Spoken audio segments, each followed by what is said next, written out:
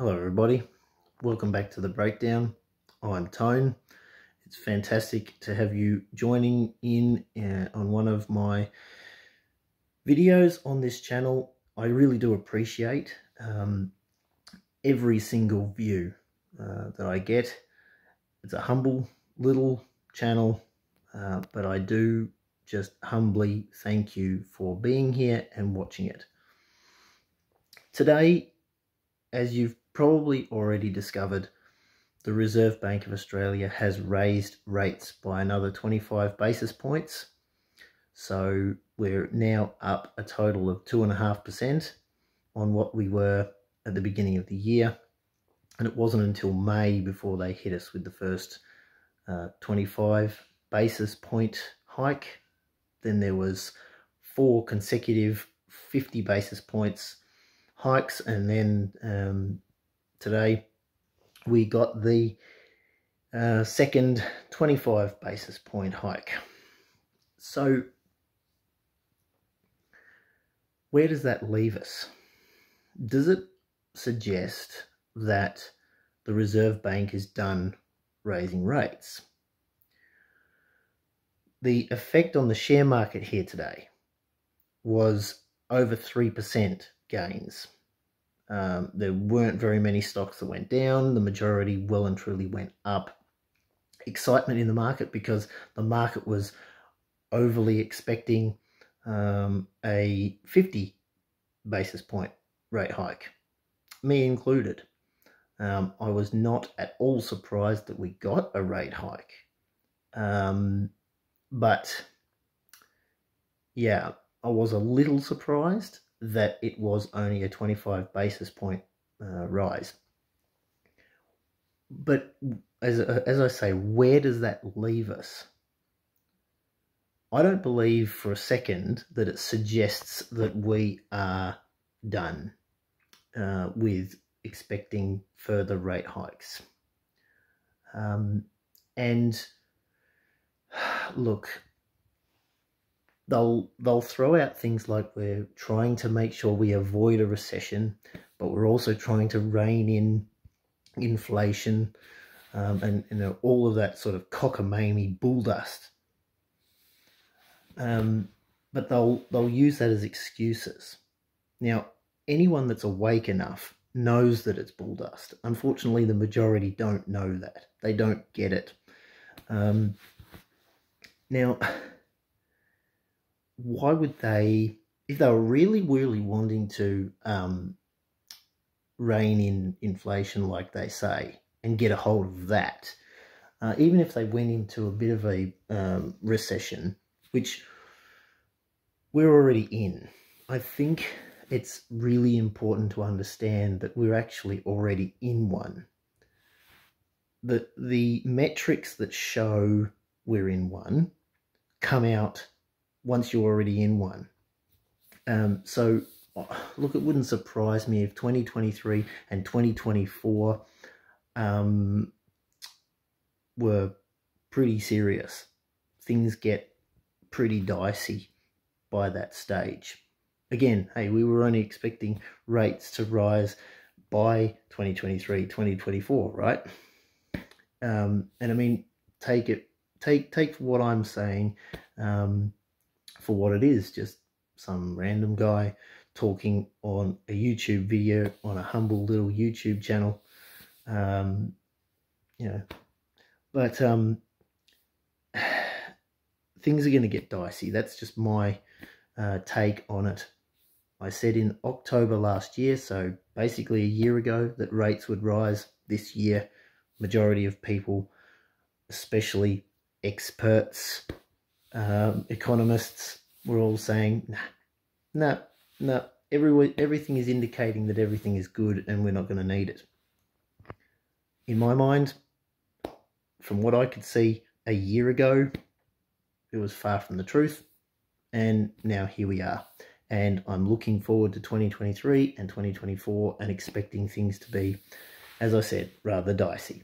But again, just believe what you would like to believe. Please do your own research. That's all I can say. I just want to throw back to 2011, 2012, when I purchased my first investment property. Now, at the time, there were a few others that were in a similar position to me. They were purchasing investment properties, farms, and I said at the time, don't lock in your rates. Rates are going down.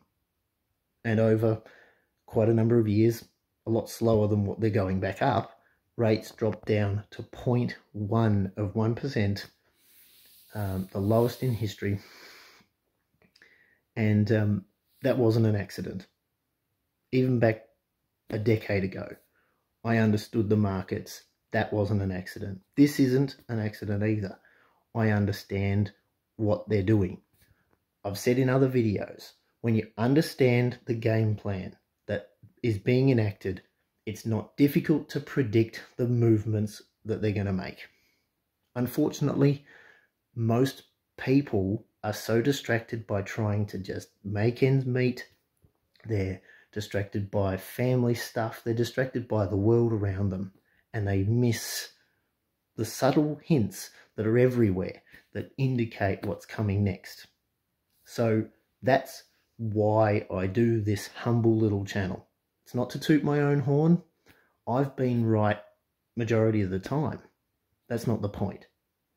I was just talking with a mate of mine, or chatting with a mate of mine, and they made a very, very good point. And that is that if my channel wasn't so small and humble and got more airtime, got more exposure, I'd be shut down in an instant. Just like other names. I'm not going to use names because algorithms on here pick this stuff up. But look, people who are telling the truth, they get silenced everywhere. Even my little humble channel has been silenced on a couple of things. The last 30 months, let's just cast our minds back to August of 2020.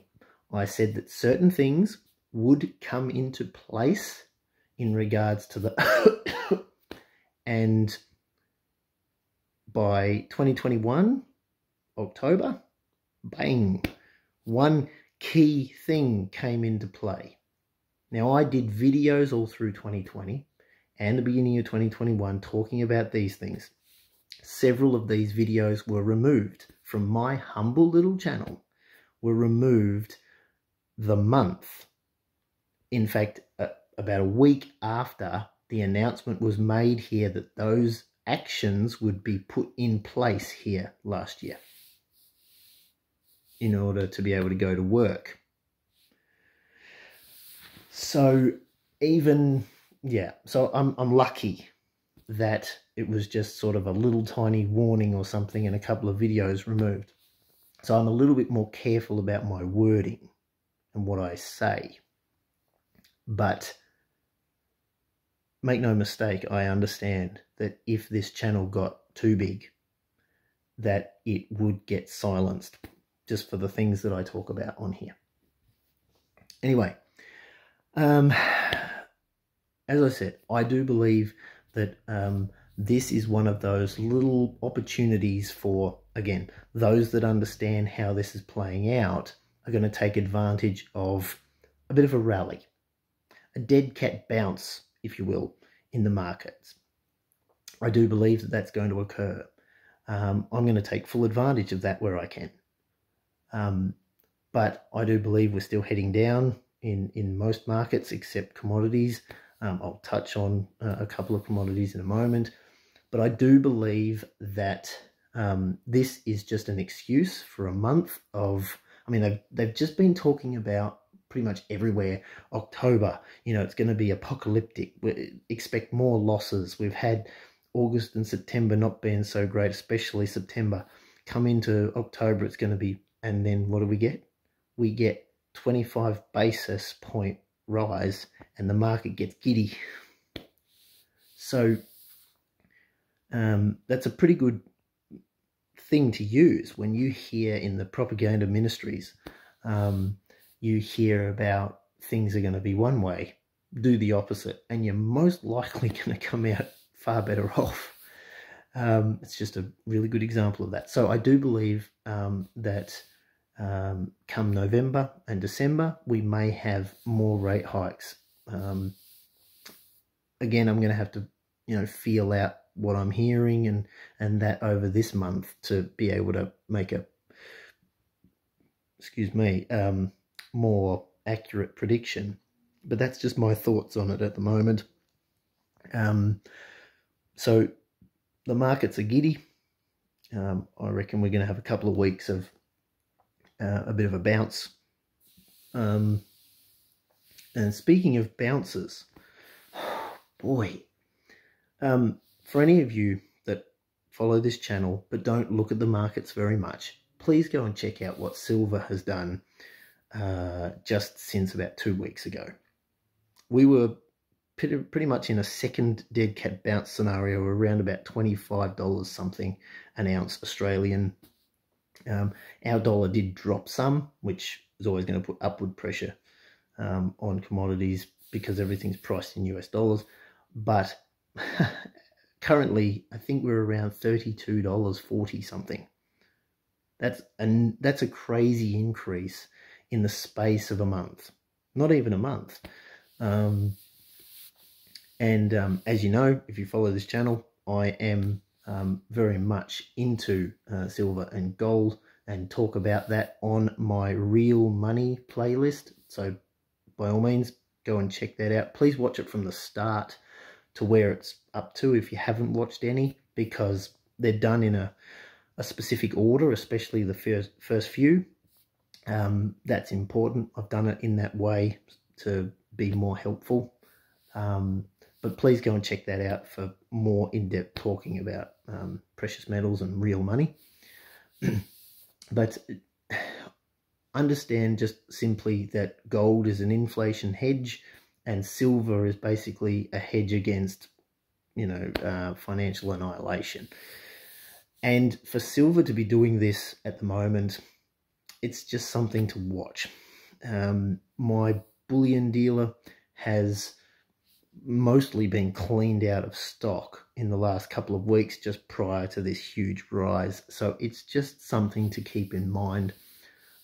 So please, if you have any interest in wanting to protect yourself against all the things that are going on, your financial security and that sort of thing, please go and check out that playlist of mine. And again, do your own research. Don't take my word for anything. Just please go and check that out. It's there for you for free. I take the time because if I get a couple of people that hear it and benefit from it, brilliant. That's all I get out of it. Look, that's really all I wanted to share. I believe that we've got plenty coming. I've been preparing all of this year for this kind of scenario. It's playing out not too dissimilar to what I was expecting. I just believe that this is a ploy by the central bank to make people feel somewhat like we might be coming out the other side of it. Of course, that increases consumer spending to some degree. Consumer confidence increases a bit. Maybe it puts a bit of a dampener on the drop in property prices that has already started to occur. But look, I still foresee a very big increase in property defaults, home loan defaults, mortgage defaults. I still firmly believe that that's coming. I mean, I'm positioning myself for that very thing. And that's just what I'm doing. So I really encourage all of you, if you're watching this video and you're hearing what I'm saying, do your research, don't get caught out. Please, if you've got any comments, I always ask this, if you've got any comments or you've got any questions that you would like me to cover in more depth, Give me some ideas of what you need talked about, what you need to hear. If I know the answers or have some sort of insight in it, I will share it. If not, I will be able to go and do a bit of research, and I might learn something as well. So everybody benefits, but that offer is always open. Please leave a comment if you've got any questions. I always encourage you to subscribe to my channel, although, you know what, if it gets too big, maybe I get too noticed, I get shut down. So there's always that too. But until that day occurs, until I do get shut down and completely censored, I will continue to do this to the best of my ability. That is my commitment to this.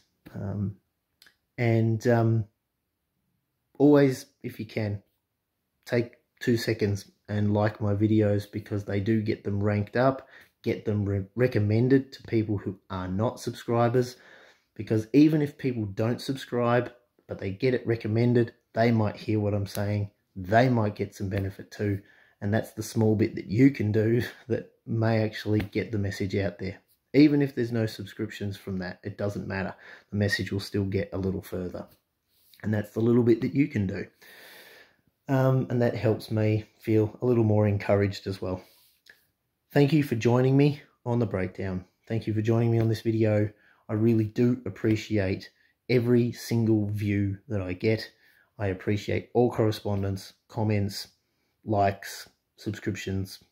I really do appreciate you. And until next time, may God bless you and your families.